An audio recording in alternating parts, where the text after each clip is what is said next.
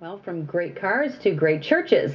You know, the great architecture and the tradition of Catholic churches in the city of Buffalo has been well documented. And now a new local event has been created to celebrate and help support these iconic churches. It's called Buffalo Mass Mob. Now, it plays off the success of last year's Buffalo Cash Mob, where people are invited en masse to flood a local business at a designated time, spend some money, and help the business get noticed. Well, Buffalo Mass Mob invites Catholics and others from the suburbs and beyond to come into the city and have a cultural, historical experience. But the idea is to have people come and experience a wonderful, beautiful church that they may never have before. It's very simple, very easy. All they do is show up at the appointed Mass and celebrate Mass in the church.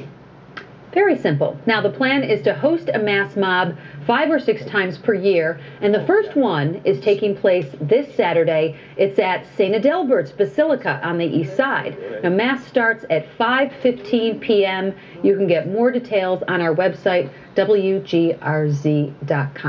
I think this idea is pretty genius. We have some of these inner city churches that are really struggling, Kevin, and this could be a great infusion of cash and recognition that they need. Absolutely. If you're looking for St. Adalbert's, it's on Kosciuszko near Broadway over on the east side. You know, a lot of times when you pray, you put your hands together.